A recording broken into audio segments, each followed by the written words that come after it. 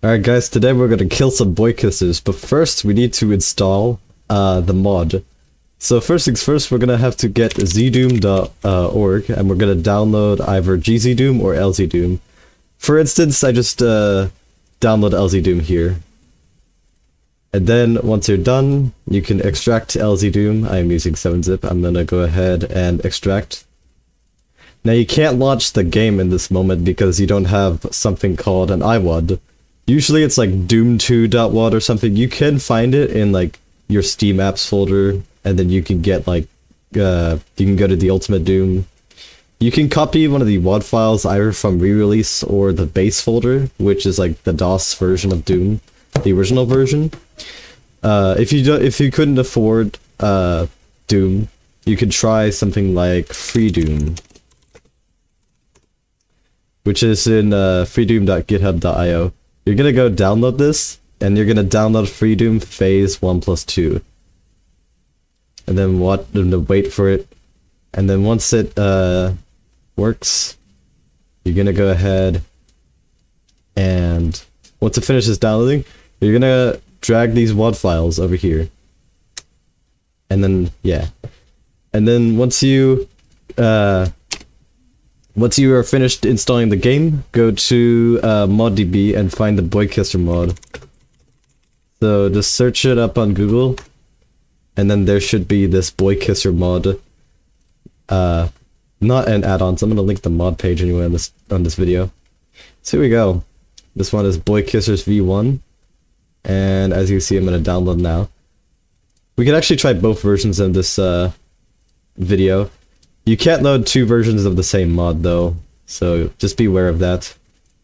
But yeah, once you go ahead and download the Boy Kisser mod, you're gonna want to drag the Boy Kisser mod into your Doom folder. Here you go. And then once you go ahead and have everything installed, you're also gonna download a tool called ZDL. And then go to releases version 3-1.1. Click on the WinX86 if you're on Windows, or Linux if you're on Linux. Click on the zip file. Just drag the ZDL exe into the Doom directory. Click on ZDL. I already have my ZDL set up, but basically, you're just gonna want to go to your general settings and then configure your ports. So basically, if you want to create a new port, say you're gonna add items, downloads, and then the thing you just did, and it will add the port. And then if you want to add some iWADs, it's really easy. You just gotta download. Gotta go to the folder where you installed LZDoom, sorry, and then pick your iWAD. Open it up. There you go, and it's ready. I already have everything installed, so I don't need to do this. But if you want to watch the mods in a specific order, you can go ahead and launch like the Boy Kisser mod. Now if you have like Brutal Doom, you have to launch Brutal Doom first and then the Boy Kisser mod right after. So I'm gonna go ahead and download Brutal Doom.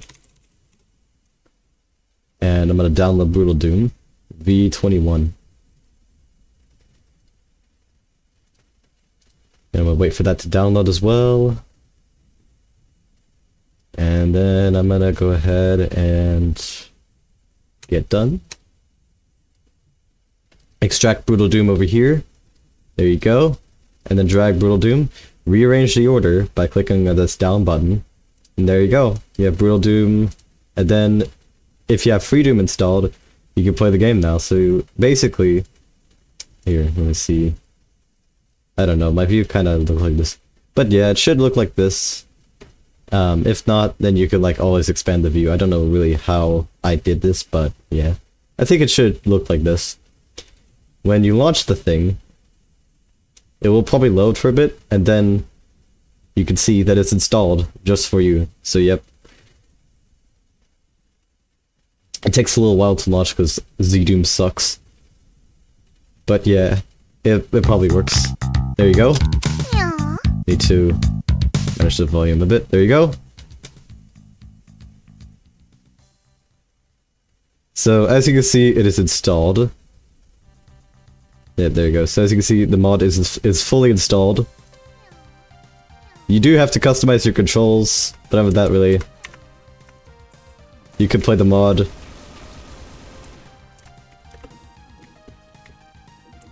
Yeah. So that's how you install the mod. That's it.